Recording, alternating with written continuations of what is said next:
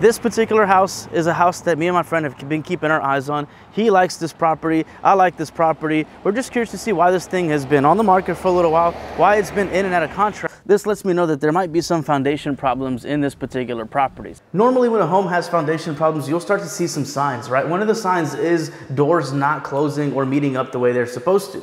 Now the camera may not catch it, but something that I noticed as soon as I started to walk this way is that there is some parts of the sheetrock that are they're not smooth, they don't flow together, right? So that kind of lets me know that something's going on with this. It's a smooth crack around this portion, almost like a perfect square right here. So I don't know if it might be just something with the house settling, or maybe they did some patchwork or something there. So I don't know. You guys may or may not be able to see this, but up in the corner here, you can see where the sheetrock is starting to separate all the way up to the top. Here is another little thing that I look for around the edge of the windows, because I'm already seeing signs of separation in the sheetrock over here on this side. I always double check this in every window of the house. I come to the corners, and this corner up here in particular, where the corner meets, it has a crack that's working its way outside towards away from the window. Now, what that tells me is, again, there are some sort of settling or foundation issues with this particular property. Now, we're in one of the bedrooms, and same thing. Over in this particular bedroom, there shows a crack in the sheetrock right here, and it looks like someone tried to patch over. The reason I can tell that is because of the fact that the texture on the wall is not consistent. You have this texture here, you have this other texture here, and then you have this smooth texture here where they forgot to just spray texture here. It's just smooth. So this lets me know that there is something going on with this house. This is another thing that caught my attention as I was walking this property out. I noticed that the texture here in this corner and up into the ceiling going down, it is different than the rest of the house. So at some point there must have been, or there was some settling and separation here where they try to come in and do some patchwork, but obviously they didn't do it right because of the fact that you have this smooth texture all the way around, and then it doesn't match what's already here in place. Same thing is happening over here. There is a patch of sheetrock that looks like maybe somebody came in and tried to texture here and cover something up because it's different from the rest of the wall. So you have these two little spots here. Maybe might have been a hole or something that they had to fix, or who knows, it could have been some electrical issue with this outlet that's right here, but definitely something alarming that we want to pay attention to and have that inspector really put their eyes on when they come do an inspection on this property, if we're going to move forward on this. So something else that I've noticed now in this shower, the tile over here in this corner as well as the other corner is cracked. So that is something else that we have to pay attention to, that just kind of is a red flag or alarming to what may or may not be some sort of settling or foundation issues like I mentioned before. So these are things to take note of, to be mindful of. Another thing right here that you might be able to see is this line right here, this separation in the sheetrock that maybe they try to cover or whatever the case may be, but definitely something that's alarming in these older homes.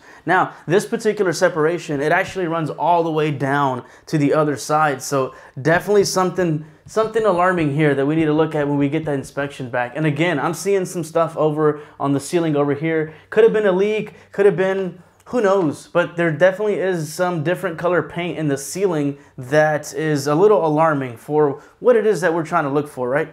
You can see somewhat, no, you can't really see it there. Yeah, you can kind of see it. So if you look right over in this spot right here, it goes up like this. That is some different color there. So this is the other restroom. I don't know why I've got these black screens, whatever, I'm not worried about it. But another issue in this other restroom is the same thing. You've got that separation of tile in both corners, more so on this side. So definitely another concerning point of this particular home.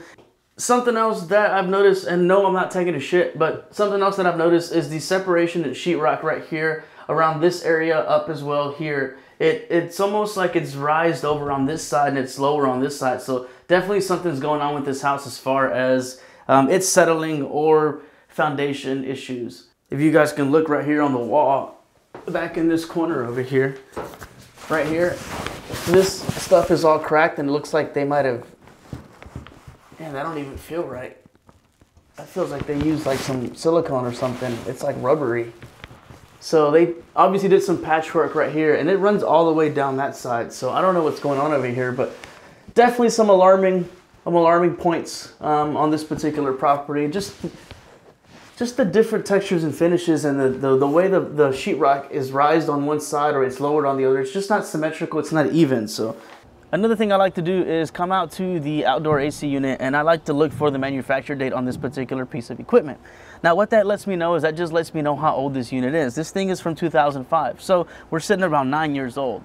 The last thing that I like to do is walk the exterior of the house and then do the same thing like you do on the inside. Check out these windows, check out everything in the corners, and see if you can see, especially on this brick stuff. For example, this is the only one that I found on this particular house. There's a crack that goes right here all the way down in that granite and that grout there, and it goes all the way to here. And this is your expansion joint or your stress joint, right? So this thing has a little gap, but over time, that's just what happens. You just kind of fill it in and just make peace with it and move along. Again, this was the only spot that I noticed on this particular property, but the foundation is cracked down here on the bottom, and it goes all the way up, like I said, through this expansion joint and then through that window as well. So it's probably why we're starting to see some of the things that we're seeing in the restrooms, because both restrooms are on this side of the property. I hope this information helps you make a wise purchase this season. Now, I am not a professional inspector, nor is that my forte, or do I have any experience doing that. The only reason why I feel comfortable talking about these things is because, one, I grew up in a house that had foundation issues. I've watched my dad put a lot of money and put a lot of work into this house. And two, I get inspection reports back from some of the properties that I deal with, and these are some of the common issues that I notice across the board. With that being said, I always recommend, whether it be a new house or a old house, get yourself an inspector to come in and put their professional eye on your property. Another thing, I did not get up in the attic and look at the furnace, and I did not go look at the water heater on camera, because off camera, I was not able to find the manufacture date on those two pieces of equipment. Please do so when you are walking a property. Go look for that manufacture date so you know and you have an idea of how old your pieces of equipment are in this home you're looking to purchase. If you guys have any questions, feel free to send me a message, drop a comment, or do a DM, or whatever the case may be. Good luck.